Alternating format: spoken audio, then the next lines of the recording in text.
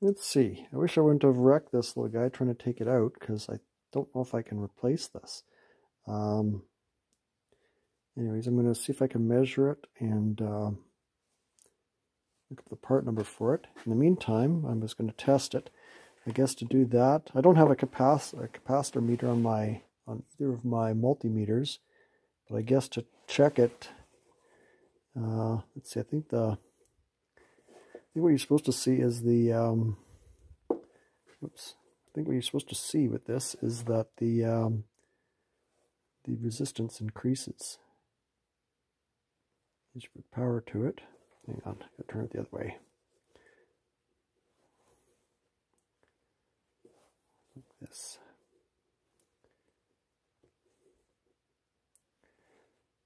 I don't know if that means it's working or not.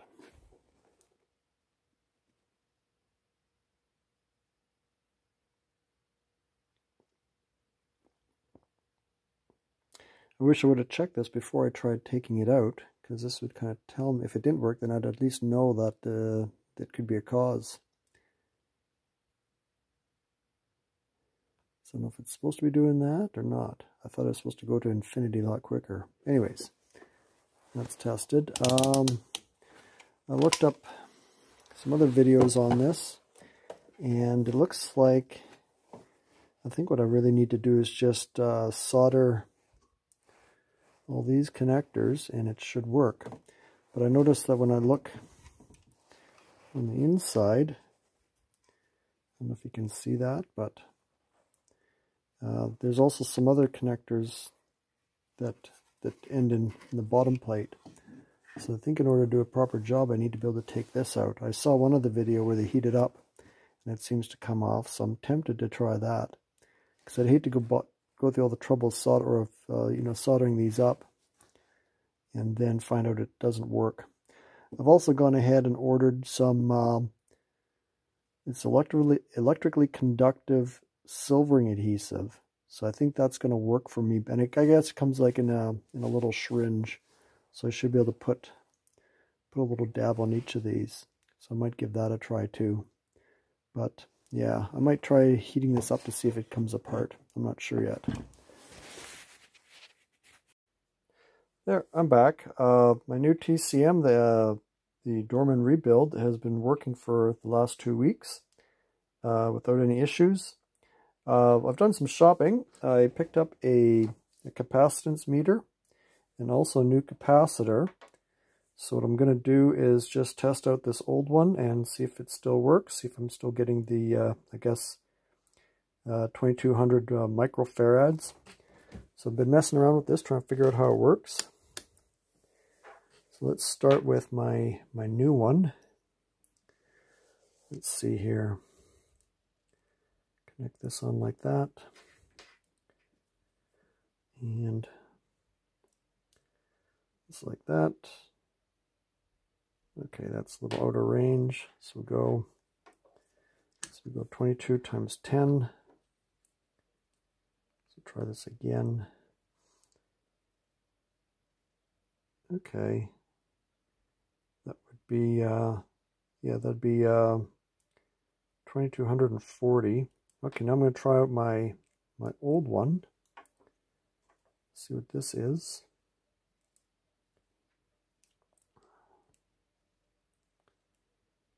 Okay, what are we reading? Okay, this is even more. This is like 2400. Just for the grins of it, I'll try turning it around, see what it does.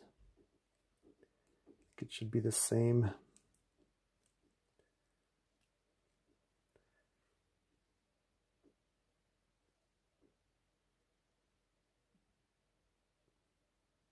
Oh, 2400. I think I'm just going to go ahead and put the new one in instead of putting this beat up old one. Or maybe I'll just put this one in and just be done with it, since it seems to be working now. Should touch these two together, see what they do. That doesn't really do much. Yeah, it just reads. Okay, that's not wreck it. I'll turn this off. The other thing I bought is some of this I've got like 4 packs of this. It's a, what do they call it? Silver conductive paint. This is my conductive adhesive. It comes in a little syringe like this. I'm going to use that on all these points on here that we've discussed. Let's see, here's the end of it. A little hypodermic needle. I'm not sure how well that's going to work. I guess I'll give it a try here and see how it works. Anyways, I'm not sure if I accomplished a whole lot on this other than making a bit of a mess on some of these. Yeah, it proved a little more difficult than I thought. I think I might use some proper solder on these to put this in. But I think I got them all.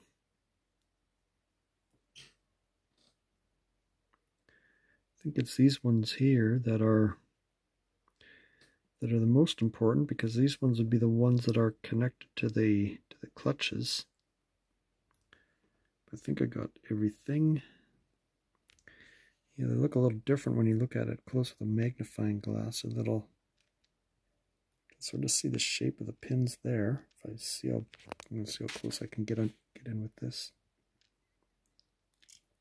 But yeah, there's a bit of a spot to get the solder stuff in, or this. Oh, I think I missed that one. That should be all right. Yeah, I'll see if I can get this back together. Then maybe I'll put it into the car and just take it for a test and see if it works. I got my soldering iron out, and I soldered up the joints for my capacitor. I don't know if you can see that, but it gets kind of blurry. Anyways, guess, okay, here's the other side. Not really the best, but I think I got some of it in there. A little bit out of practice on that. So anyways, I'm going to put see if I can get this piece on.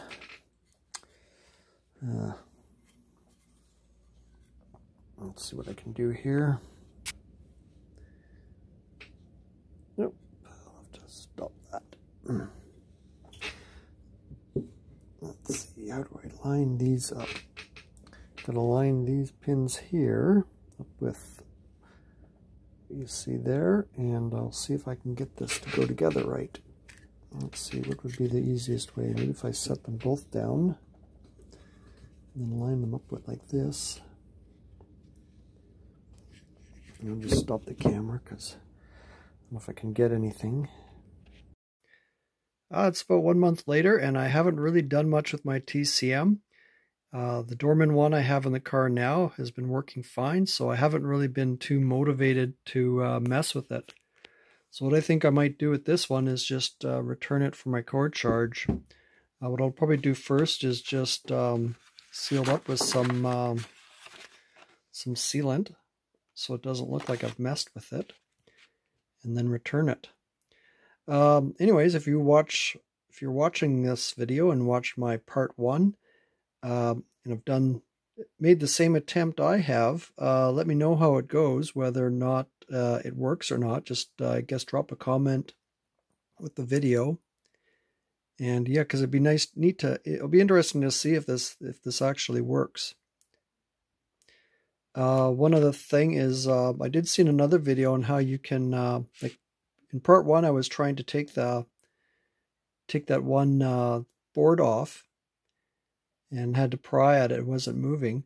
I did see another video where they squeezed the pins and twisted them to get them to release.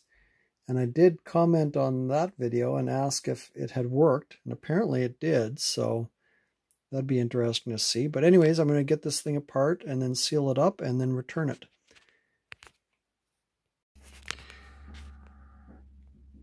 Okay, here's a close-up of these pins. I guess what you need to do is, let's see if this works.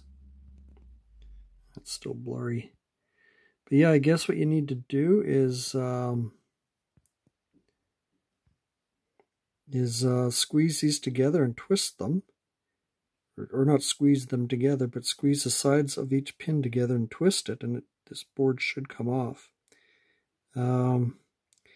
Anyways, I'm just going to seal this back up and then get my core charge for it.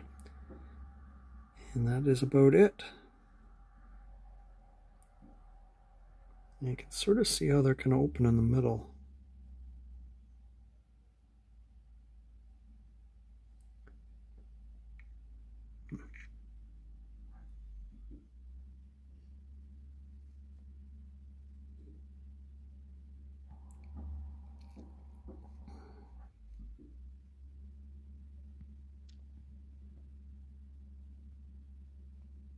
Let's see how close I can get.